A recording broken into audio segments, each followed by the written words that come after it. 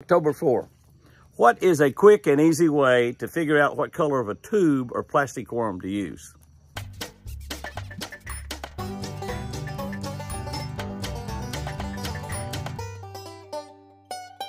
Good morning, guys and girls. Good morning. October 4. October 4, ready for our Catch a Better Life Daily Devotional with a scripture, a devotional built around fishing, and a fishing tip on the Catch a Better Life channel on YouTube. If you are not subscribed to that channel, please subscribe to that channel right now. If you want your own copy of this book, you can get it at Bass Pro Shop, Cabela's, Barnes & Noble, Hobby Lobby, Books A Million, just about anywhere books are sold. You can order some directly from us, jimmyhouston.com, jimmyhouston.com. I think they're $17.99. We'll be happy to personalize and autograph it.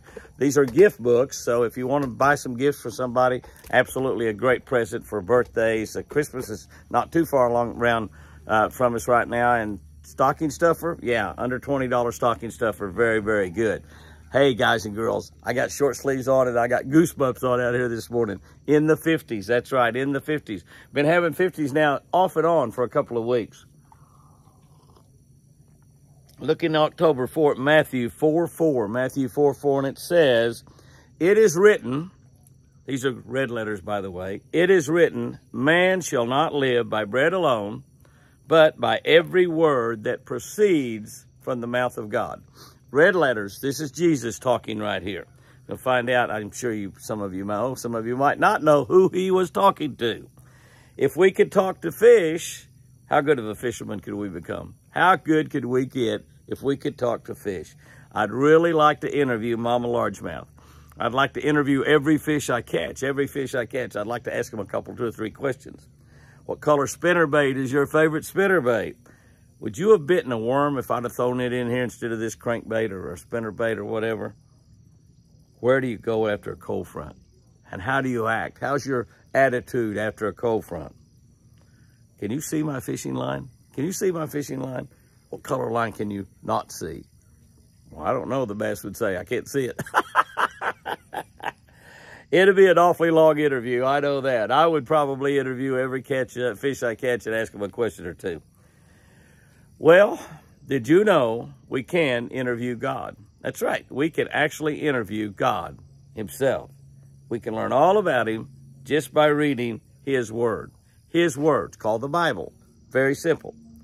Plus, we can find out how God himself would react in every single situation.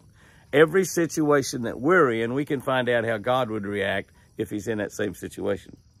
That's what Jesus was doing in today's scripture right here. As he was resisting Satan's temptation. That's right, he was talking to the devil himself when he said this. "It is written, man shall not live by bread alone, but by every word that proceeds from the mouth of God." Guess what? Guess what? Satan's going to tempt you and me often, just like he did Jesus. Satan is probably going to tempt us today. Can I tell you? Can I tell you? We are armed with the same weapon Jesus used to resist that temptation. We have the exact same weapon that Jesus used to resist the devil.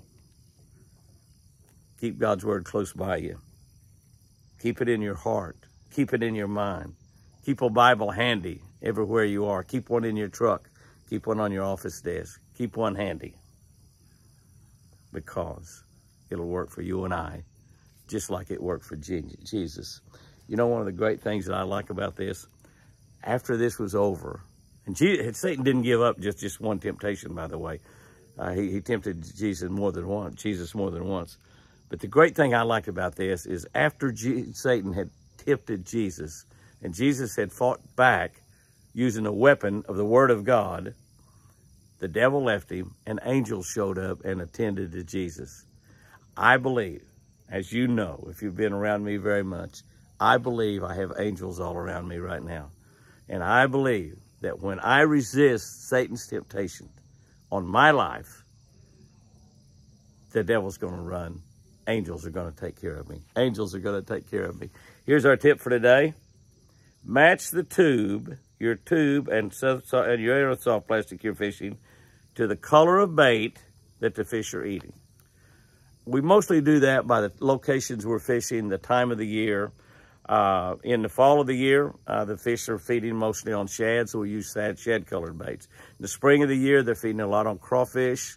During the summertime, they're feeding a lot on bluegill and baby bass, so we use bluegill color, baby bass color. There's many, many ways you can help to learn those colors. Crawfish, if you'll just turn over a few rocks around on any lake, you'll turn over a few rocks, you'll find a crawfish. Catch that crawfish, look at it. Oh, those geese came right over my head. Turn the rocks over, catch a crawfish or two. Look at the colors on that crawfish. Is he just sort of sandy, white, brown, gray looking? Or has he got some orange in him, some green in him, some blue in him? Look at that. Match the colors. Match the colors. Shad, by the way, are not just black and shiny, black and white. They've got some blue mixed into them as well, and a little bit of red. Guys and girls, go out there and have you a great one today. Resist that devil with God's word. Angels are all around waiting to help. And remember, I sure do love you.